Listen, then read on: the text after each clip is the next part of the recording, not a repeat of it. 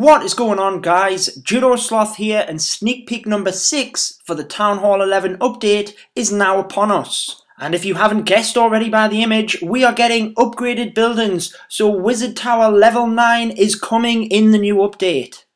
And there it is, you can see how it's already starting to match the Town Hall 11 theme, but if we jump across to see it in the village itself, look at that new improved Town Hall 11, that looks so much better than the last visual we got in my opinion, and just matches them walls much better.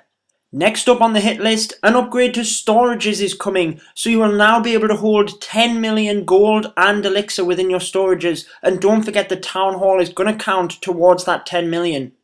There are the new buildings in all of their glory, but that is not all, folks. We are getting a new upgrade to the laboratory. That's right, new upgraded troops. What will the scientists be up to in that building? Let me know down in the comments what troops you're hoping to see from this upgrade. And you can see again, matching the Town Hall 11 theme, just fantastic sneak peeks from today.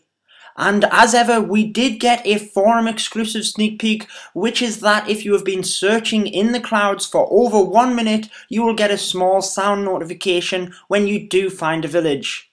So very minor, but again, if you're high-end trophy pushing, it might come in useful.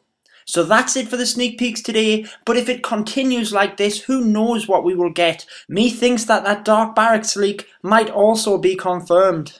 Now, if you need to catch up on any of the previous sneak peeks from this update, links have been popping up on the screen there. And as ever, make sure to subscribe for all the latest news and content.